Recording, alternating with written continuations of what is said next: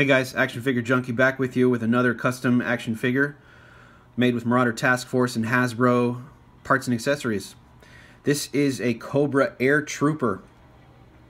Now I used the backpack, the gun, the helmet and head of the, and the harness, the shoulder harness of the 25th anniversary six-pack of Cobra that I got. That actually is what this cool thing came with.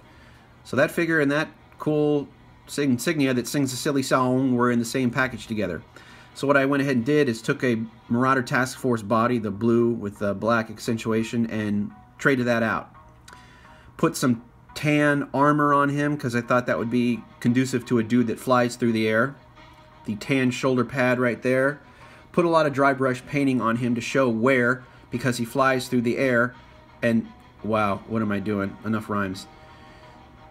And it doesn't seem fair if he doesn't have armor. Anyway.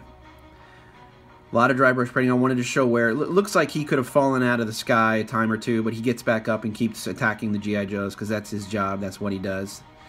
The helmet has the cool head underneath, the kind of the bald chrome dome, scary bandana-looking criminal Cobra head. I like. And the piece de resistance, I feel, the thing that really makes this figure just rock my socks. I got some really cool decals on eBay, and they were no easy feat to put on, but check out that one. A Cobra insignia with wings. Are you shitting me? I think that was a bat.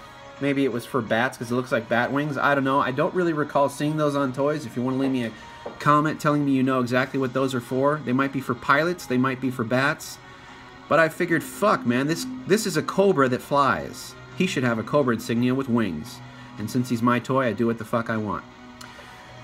Well, that's him. That's my Cobra Air Trooper. Lots of armor, lots of dry brush painting to show, you know, he's tough. He's falling out of the sky. He keeps getting back up. Even some dry brush wear on the jet thermo exhauster. I have no idea what those are called. I'm just making that up. But fire comes out of them, so they probably show some wear.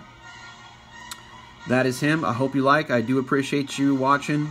Hope you enjoy. Please feel free to check out my Instagram page where I take pictures of these funny guys. Action Figure Junkie. Please feel free to check out podcasts I've been doing with a couple of other nerds. It's called the Taco Truck of Destiny, where we discuss nerd-related things. Because we are nerds, and we rule. Love you guys. And as always, in closing,